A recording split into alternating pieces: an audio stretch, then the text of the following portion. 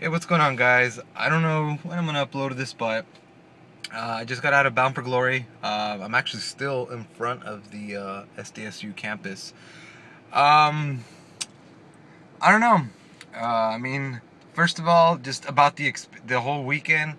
For those of you who don't know, I didn't end up going to the fan interaction nor the Hall of Fame. I'm especially glad I didn't go to the Hall of Fame. I'll get to that in a minute. Just run down the show real quick. What did the show open up with? The Ultimate X match. I was distracted quite a bit of the time just because Velvet was in front of me. She's a bitch, but still hot. It was very underwhelming. I don't recall a big spot in the match. I really don't. I think the fans were trying to get into it more than they were, but they just weren't being given that from the guys in the ring to feed off of. The finish came kind of out of nowhere. I mean, I saw. I was staring at Velvet again, and then I saw Sabin, telling her to kind of go in there and help him out. She didn't want to, so I saw it coming, but at the same time, I was like, if they are gonna do this, it has to fail once, and maybe they'll get it again later in the match. But no, Sabin wins by distraction. Crowd was just kind of like, okay, that match kind of ended too quickly. It was just kind of like whatever. I mean, the guys in the ring that lost were kind of like, what the fuck? That's kind of how I felt. I was just kind of like very, very underwhelming Ultimate X match, one of the weaker ones, especially in recent memory. After that, we had the tag team match, which, to no surprise, Bromance won. And yes, I skipped the pre-show because I don't really want to talk about it. To no surprise, Bromance won. No surprise, just because Hernandez has a big mouth. He got drunk. He told Steve the outcome of this match, and Breach told me before the show started. And yeah, so finish was pretty expected. Well, for me, just because again, I knew it. The match actually was pretty decent. I'm not gonna lie. I don't know. I thought that Storm and Gunner did a good job of carrying those two other guys, those two Nimrods, to an acceptable match. So that was actually surprisingly decent. Next, what did we have? I think we had the knockouts match, the triple threat.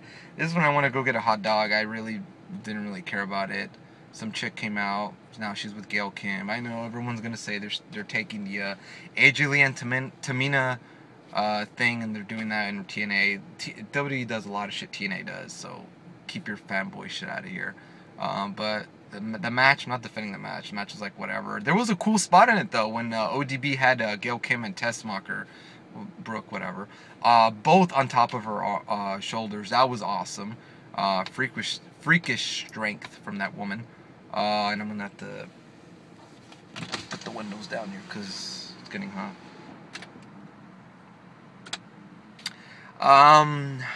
What was next? Oh, the Kurt Angle Robert Roode match. Oh, and actually, I don't remember if the Kurt Angle Sting segment came on after or before the knockouts match, but yeah, what a waste the Hall of Fame was. As if people already didn't take it serious, they turned the Hall of Fame into a storyline. This is like something Vince Russo would do. It's just absurd. It's, the one thing I was looking to do maybe is just, I really wanted to see Angle in the Hall of Fame, not because the Hall of Fame is like this big prestigious thing, but because I wanted to see a speech. One day he's gonna go in the WWE Hall of Fame. I truly believe that, even though him and Triple H have heat with each other. I think he'll be there one day.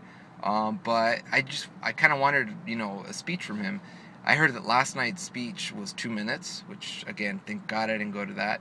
And then tonight they made a mockery out of it, making it into a storyline. He refuses to go into the Hall of Fame until he feels worthy of it.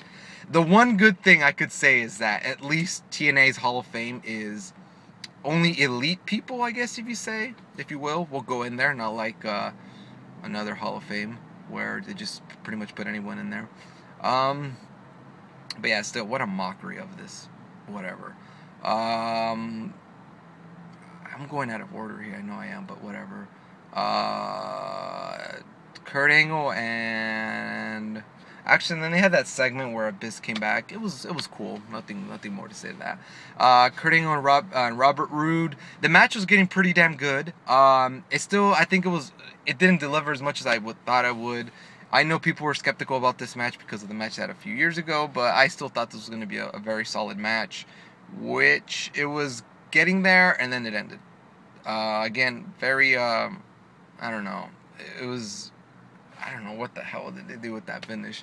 I think they're going to do the storyline where Kurt Angle's like, maybe they're teasing where Kurt Angle maybe shouldn't wrestle because he's not physically there, but he's insisting on wrestling. I don't know. It's whatever. It could be like the Triple H thing where he had the, I don't know what it was, no, it wasn't a seizure. I forgot what they said, but where he fainted on Raw, and then they went nowhere with that because he squashed that. They'll probably do that with Kurt. Sting and Magnus, again, this match, like, out of nowhere, the finish is so anticlimactic. I couldn't get into this. That's it. I don't know. I know people want Sting to just go to WWE and face Taker at Mania. If he is, first of all, I don't know how he can. I think his contract ends in January. I don't know, but if he's gonna do that, the dude needs to get in the gym and work on his cardio, because if anything, he doesn't have to look like $1 million, but if he can just hang in there with cardio, I think him and Taker can pull off a match. His condition right now, it would be like that match with Taker. If Sting has a match with Taker, the condition he's in right now, which he showed tonight at Bound for Glory, it would not be a very good match. The stare down would be pretty sweet, but the match not so good. I do like the fact, though, just to kick in some positivity in here, they gave Magnus a clean win, no bullshit, like not even lucky where like he rolled him up and kind of just got the cheap win. He made Sting tap to the cloverleaf, so. And I like the story that they were telling in the ring where he was stealing a lot of Sting's moves, so that was pretty cool. What other match did we have? Shit, I don't even remember. That's sad. I don't remember what else was on the show. Oh yeah, Ethan Carter. Enough said. I think that was it, actually. The main event was actually pretty good. Not main event material, not Bound for Glory, big show of the year main event material, but it was good. I don't know, it's just, again, under-delivered. That was the theme of this whole show. I don't even really want to review it anymore. I didn't leave mad, I didn't leave upset or with this bad taste in my mouth, but I did leave where I was just kind of like, come on. I feel like they didn't try their hardest, both in the ring. Well, I don't even know if I want to, that's kind of messed up to take a shot at the wrestlers, but I don't know, maybe it was just time constraints, I don't know, but this show just, ugh, thank God. I mean, I spent like $130 on my ticket. Wasn't half worth it, but still, I'm glad I didn't spend more. Yeah, and I wore this shirt because I don't know, this could very well be the last TNA show that I go, but it's funny because leaving that show, I thought that was some Russo style booking, and yeah, that was Bound for Glory. Underwhelming.